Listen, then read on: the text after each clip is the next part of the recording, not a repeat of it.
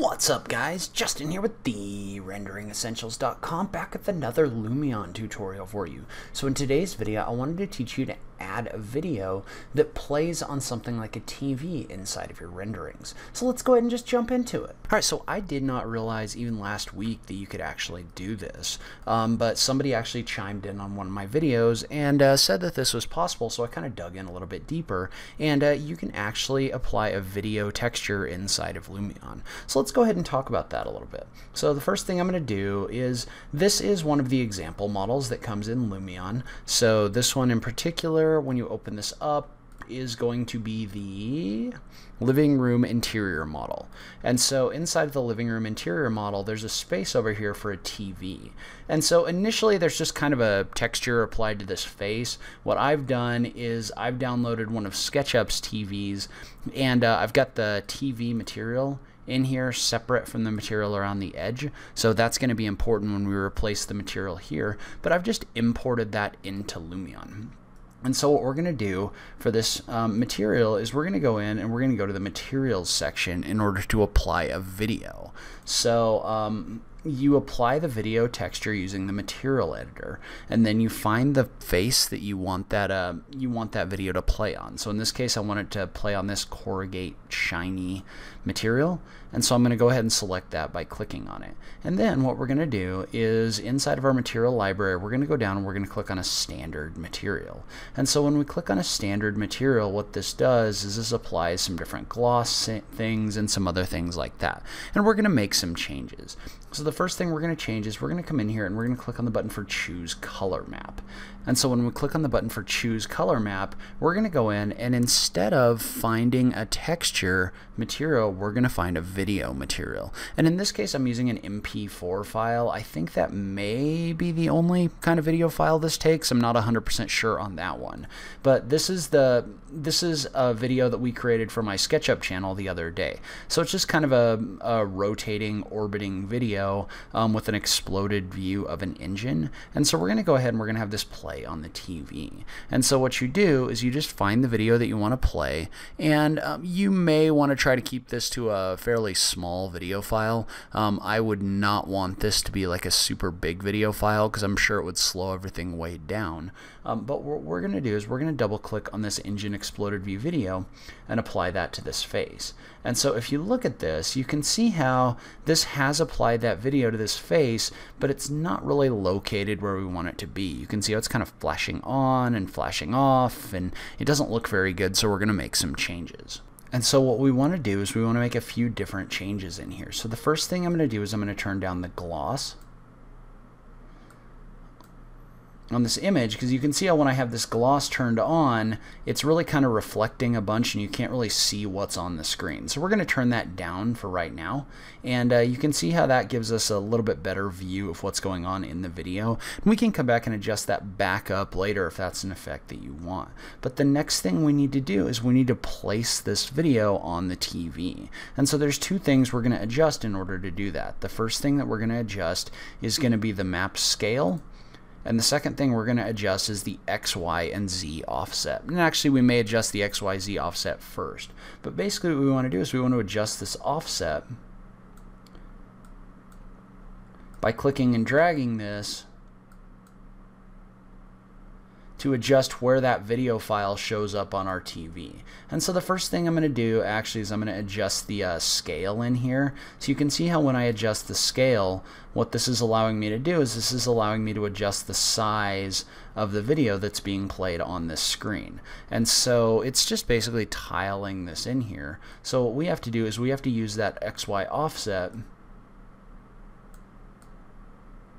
There we go. So we have to use the scale settings as well as those offsets to get this video kind of centered on our screen. So you can see how there's definitely some playing around with those different settings in order to get that centered in here. And so once I get this centered, then it's kind of the way that I want it to be. So you need to start by adjusting your scale and then adjust your X and Y offset. And you can see how now that video is playing on this screen. And so what I'm going to do is, now that this is playing what I want it to play, I'm going to click the button for Save Changes. And you can see how now, as I fly around, this video is actually playing in the background. So you can actually use this to set this up so that it's playing in the background. And real quick, let's mess around with this. I'm not 100% sure what this is going to do, but I think that what I want to do is I want to take this video and I'm going to, first of all, I'm going to make it nighttime, so I'm going to go into the weather settings and turn my sun height down. But then inside of my materials, I'm going to edit this material again, and we're going to go into the option for emissive. And so when we go into the option for emissive, you can see how what that's going to do is that's actually going to emit light. So we can actually use this to light this screen up as well. So you can do kind of like a nighttime scene with the light coming off of this screen. And I will tell you, I'm not 100% sure how that renders. I'm not sure if the light that comes off of this would light the room or not if we made a video. We may toy around with that in another video, but for this one we're going to go ahead and in our actual rendering we're going to have it be a daytime render. But now let's say that we wanted to render a video with this video playing on the TV. Well, what we would do is we would go into movie mode in order to do that. And so when we go into movie mode, and we'll go ahead and create a new scene. So by default this scene is going to show up, but we're going to go ahead and create a new scene. So we're just going to come in here and we're going to click record. And we're just kind of center that view inside of our rendering. So something like this, it doesn't really matter that much, but we're going to go ahead and we're just going to take a photo. So when we take a photo, that's going to basically give us our viewport, or our view that's going to be rendered. And I'm going to go ahead and run this up to maybe like a, we'll call it a 10-second video or something like that. And I'm going to go ahead and click the checkbox. And so now what we do is we do what we usually do, where we set up our style. So for this one, I'm just going to load one of my preset effects that I've created.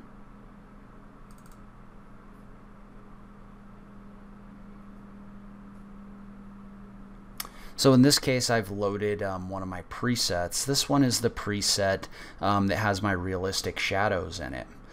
So that way I've got sun coming through the windows and all those different things as well. And we might adjust the sun heading a little bit so it's not casting a shadow on that TV. Maybe we want it to shine through like this or something like that. But now if we play this video, you can see how the tree is moving around outside, and then also this video is playing in the background. And so once we've got that kind of set the way that we want it to be, and if you wanted to, you could maybe add like another view or something like that. So let's say maybe we wanted this to orbit over here to give you kind of a look the rest of the room. We could maybe insert a new photo right here. And if you were to click the play button, you can see how that's going to animate this transition kind of behind this plant, which isn't the best thing in the world, but we'll go ahead and leave it for right now. I'm going to go ahead and make this back into about a 10-second clip.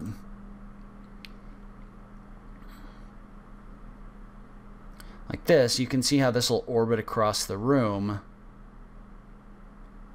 while your video is playing. And so once you've kind of got this set the way that you want it to, maybe we'll move this camera forward a little bit so we don't get the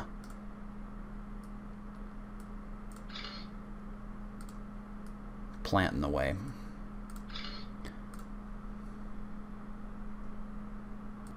But once you have that kind of set the way you want it to be, you can just come in here and you can just render your clip. And so we do the same thing that we always do, where we set the resolution, our frame rate, all of that stuff.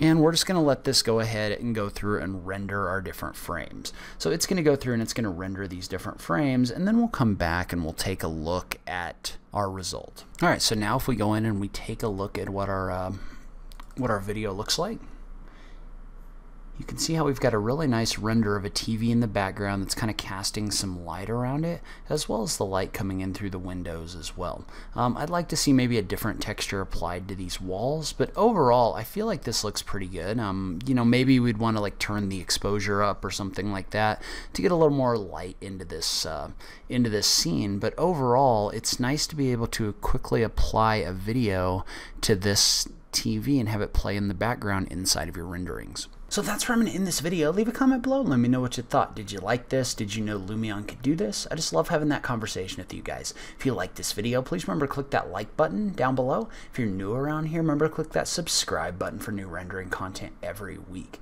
As always, thank you so much for taking the time to watch this. I really appreciate it, and I will catch you in the next video. Thanks, guys.